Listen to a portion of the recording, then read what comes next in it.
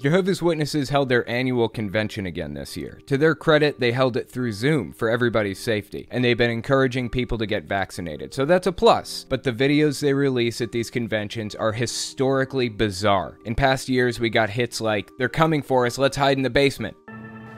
What is going on out there? They're just north of town, searching every house. Every house? Yeah, the neighborhood's in a panic. Let's stay calm and lean on Jehovah. At some point, we can expect a final attack on God's people. But Jehovah's going to give us the courage we need. And this one, blame the victim for having a boyfriend. Later, my father explained to me that I couldn't remain in the home because I refused to change my lifestyle. Or this one, love your neighbor as yourself, except for those people. Carrie drew two mommies. She told me they're married to each other. My teacher says that all that matters is that people love each other and that they're happy. Well, people have their own ideas about what is right and wrong. But what matters is how Jehovah feels. I could sit here all day listing Jehovah's Witnesses' greatest hits, but why don't we get into their latest convention videos and see what they had to say. Let's get into it.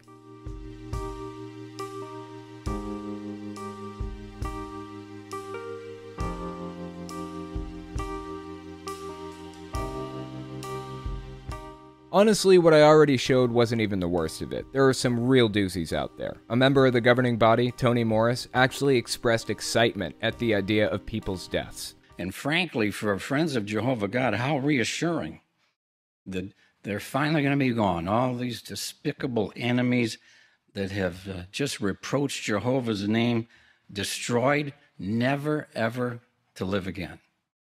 Now, it's not that we rejoice in someone's death, but when it comes to God's enemies, finally. Doesn't get much more depraved than that. Not all of these came out during conventions, but that's where they release most of their new material. So I was expecting this one to be interesting. Let me explain how it works. When I was in it, which was about 15 years ago, they'd have 3 conventions per year. A 1-day convention, which they called the Special Assembly, a 2-day convention called the Circuit Assembly, and finally, the 3-day convention they called the District Convention. They usually rent out a big venue like a stadium or an arena, and they'll get all the Jehovah's Witnesses from the area to come and sit through 8 hours of talks per day. It's a pretty boring event usually, but you're expected to be there, no matter what. Sometimes you have to travel out of state to make it. And every time they hold a convention, it has a theme. The first few clips I played were from a convention called Remain Loyal to Jehovah. The theme was that Armageddon would be here any 5 minutes now, something they've been saying since their inception in the late 1800s. Another one they held recently was called Love Never Fails, and it was all about how we should love our friends and family by shunning them if they don't do the right thing. In Jehovah's Witnesses' eyes, of course. Kind of an ass-backwards perspective on things, if you ask me. This year's convention was called Welcome to this 2021 Powerful by Faith Convention of Jehovah's Witnesses. Powerful by Faith. So what's the idea behind it? They want to prove that God is real. I guess they're going back to basics. Mainline Christianity's been fighting this battle for decades, particularly young earth creationists. Jehovah's Witnesses consider themselves old earth creationists. So they believe the earth is about 4.5 billion years old, as the rest of the world does, but they believe that Adam and Eve were literally created by God and literally existed as real people in the Garden of Eden. So they believe in the creation myths and they reject evolution, but they believe the dinosaurs were real and really did walk the earth millions of years ago. For the most part, they deviate from traditional young earth creationist viewpoints in a lot of ways, so I thought it'd be interesting to see the narrative they try to spin up. Let's check out the first clip. Does something exist because you believe it does? Does something not exist simply because you don't believe in it? No. Truth is based on evidence. But what kind of evidence convinces you that something exists? We believe in many things we can't see: air, wind, atoms, electricity, gravity, time. And we believe in things we can't hear: galaxies, dog whistles, microorganisms. What convinces you? The effects. Effects that you can see, hear, feel, and the testimony from those who know the facts. Evidence.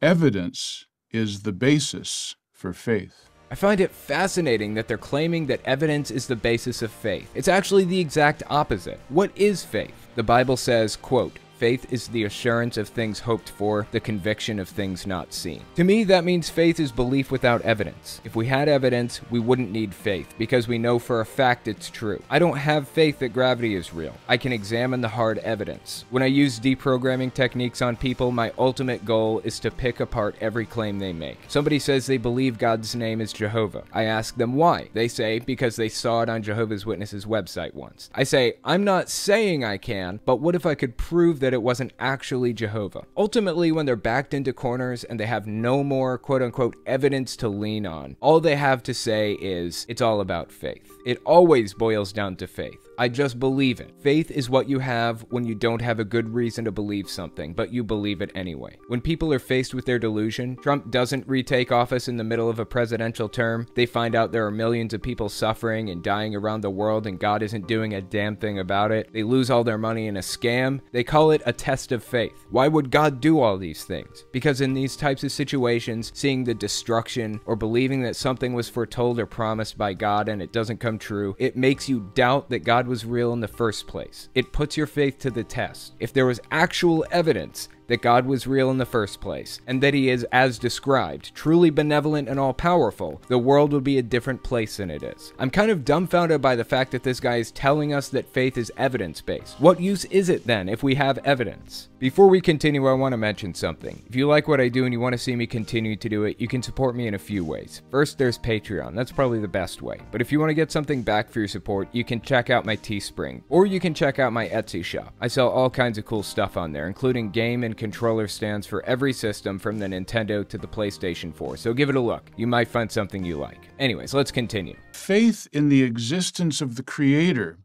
has given our lives meaning and purpose. It has unlocked the answers to such questions as, why does the universe exist, and what does the future hold?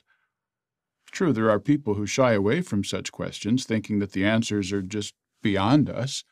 Some even teach that there is no purpose, no ultimate meaning in life. But where does that leave them?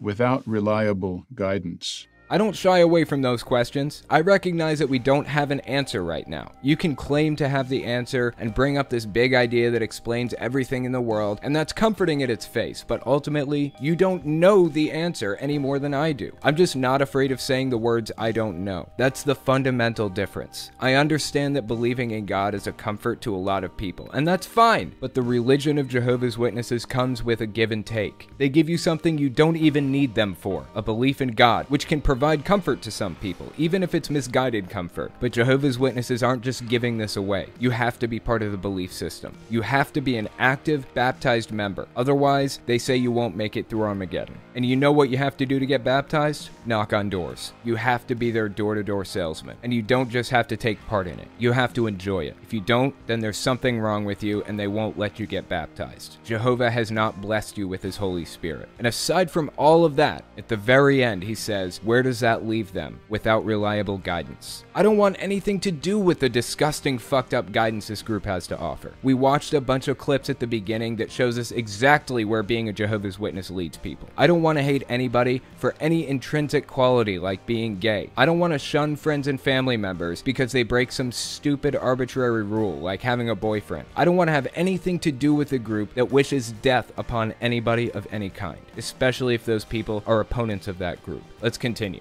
Psalm 111, verse 10 says, "The fear of Jehovah is the beginning of wisdom.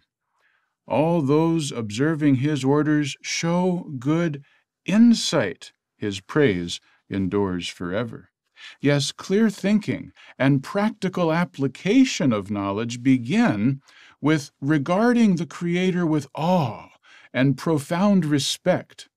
And, as indicated in the very next verse, this makes us happier people. Ah, there you go. So Jehovah's Witnesses are effectively what we call pre-suppers in the debate community. They can't win logically, so they back it up and claim God created the laws of logic. And you have to presuppose that to even have a debate, which means God exists. Checkmate, atheists. It's a sleazy way to win an argument, and ultimately, the same logic could be applied to anything. Aliens came in and created the universe and the laws of logic, so believing in aliens only makes sense. It just brings us right back to square one. The next section is basically a fine-tuning argument. argument. Let's keep listening. Think about the Earth's amazing cycles. Imagine what would happen if a city's water supply, its fresh air, its water, were disrupted and the sewers were blocked. What would be the quality of life in that city? And yet, our planet is a closed system. Clean air and water are not shipped in from outer space. Waste matter is not rocketed out. So how does the Earth remain healthy and habitable?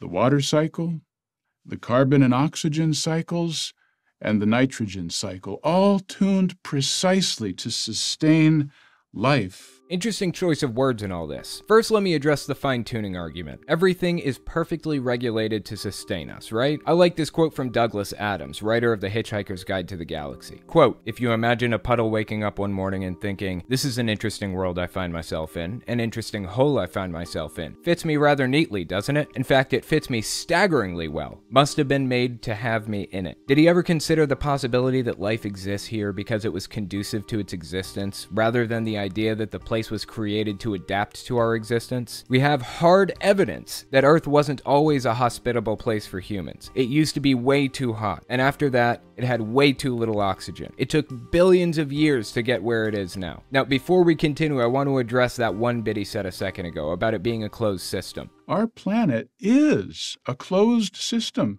No, it's not. This is a common argument from people who argue that there must be a God, because the second law of thermodynamics says that a closed system will eventually give way to entropy. It'll wind down and lose complexity, and eventually turn into a mess. Without gasoline, a car engine will run down, stop, and decay. They'll argue that the fact that humans exist at all, and that we aren't winding down and decaying, defies the second law of thermodynamics. What they're ignoring is the fact that it only applies to closed system, which the Earth is not, i.e., the Earth has a fuel source, just like an engine does. The sun. The sun feeds energy into the system, which creates complexity and organization. When the sun burns out in a few billion years and we've moved on to another planet, the Earth will decay like any other closed system. Let's continue with the video. Of course, this doesn't mean that we can be careless stewards of our planet, but what remarkable systems!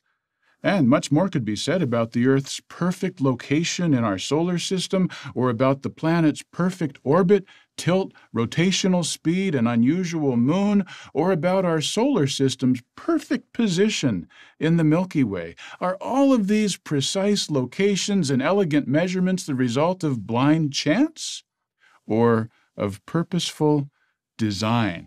Anytime I hear this from somebody, I realize how little they know about how small we really are and how much stuff there is out there. The universe is so fucking big that it's incomprehensible to us. Let's keep watching. When we consider examples like these of God's power and wisdom, doesn't it make us wonder, how could anyone deny the evidence of an intelligent and loving designer? Romans 1:18 indicates that such denial requires suppressing the truth. Why? Well, notice what it says at Romans 1:19. Because what may be known about God is clearly evident among them, for God made it clear to them. Verse 20 says, "For his invisible qualities are clearly seen from the world's creation onward, because they are perceived by the things made, even his eternal power and godship, so that they, namely those who suppress the truth, are inexcusable." I find it interesting that disbelief was even addressed in the Bible, because basically everybody believed it a couple thousand years ago when that was written. People had no other explanation for how things came to be. But now we understand how evolution works. We understand how the Big Bang happened, and both of those scientific explanations are heavily supported by facts and evidence. There is no doubt about it anymore. What we don't have is evidence that God did it. You can believe in God, and that's perfectly fine with me, but you have to understand and accept that your belief is based solely on faith, not evidence. I'm not denying that there is a God. Maybe there is. But I'm certainly not accepting Jehovah's Witnesses' interpretation of God, or their claim that they're God's mouthpiece on earth, and all the crazy shit that stems from that. You can believe in God, and simultaneously not accept that there's some prophet on earth that you have to go through to get information from it. I'm honestly kind of confused about why they decided to go down this rabbit hole with their people in this conversation. Why even bother? Their main problems aren't people leaving the religion because they don't believe in God anymore. The biggest problem is people leaving over governing body members' disgusting behavior, lying under oath during the Australian Royal Commission, for example, or hating people over some intrinsic quality about them, like being gay, or wishing people were dead. Now, it's not that we rejoice in someone's death, but when it comes to God's enemies, finally. Why bother with this subject at all? Seems like they're preaching to the choir. But whatever, I guess I shouldn't be surprised when they ignore the elephant in the room. Anyways, that's all I've got for you. Thanks for watching, guys.